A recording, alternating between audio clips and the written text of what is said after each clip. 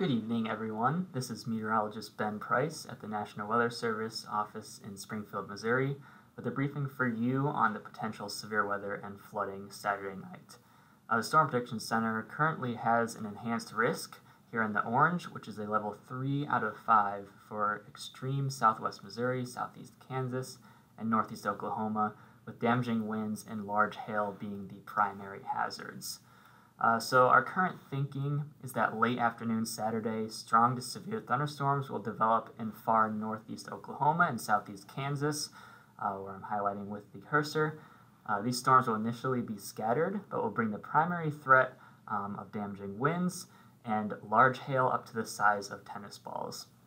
They will push to the east-southeast rather slowly through the overnight hours, which will introduce the threat for localized heavy rainfall and flash flooding.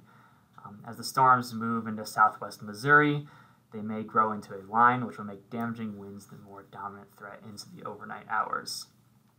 Taking a look here at our individual hazard probabilities, the dominant threat is for damaging wind here in the center, with a 30% probability within 25 miles of any location within the red shading here. So that is a 30% probability within 25 miles of any location in there. Large hail currently has a lower probability, as yellow is denoting 15%. However, this black hatched area indicates that there's a possibility for significant hail or hail greater than 2 inches. And we are expecting hail up to the size of tennis balls to be possible in this region, which includes our far western counties of Barton and Vernon in Missouri, and Cherokee, Crawford, and Bourbon counties in Kansas. Now, there is a 2% probability of tornadoes, as denoted here by the green, but we want to emphasize that the threat is very low for tornadoes, and we don't expect very many tornado-producing storms with this system. So the timing of general thunderstorms will begin in the early evening around 8 p.m. in our far western counties, including Pittsburgh, Kansas, and Joplin, Missouri. From there, the storms will push eastward, bringing the highest chances for thunderstorms along and east of Highway 65 around and after midnight. The red box here shows the likely time frame for severe weather, so that's between about 8 p.m. to a little after midnight. This means that for locations with high chances of thunderstorms after midnight, so any location that has red boxes after this red outline, which includes places like Camdenton and West Plains. That means you will likely see thunderstorms late Saturday night, but there's a much lower chance that they will be severe. But there is still a good chance for thunderstorms in those locations.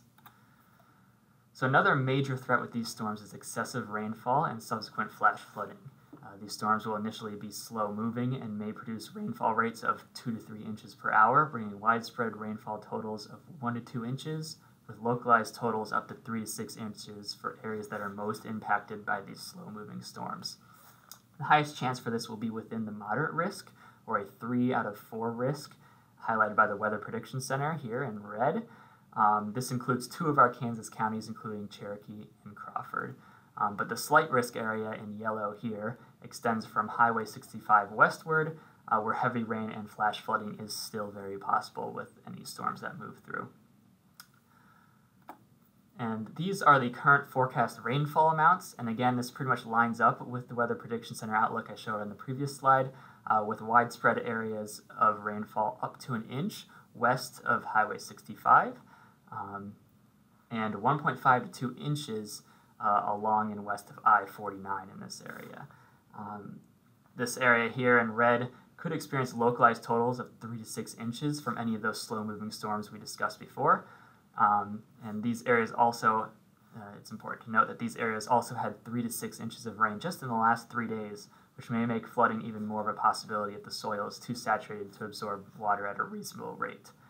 Also important to note that these storms will occur during the nighttime hours, and flooding is especially dangerous at nighttime as it is difficult to assess how fast water is moving or how deep the water is, especially at low water crossings.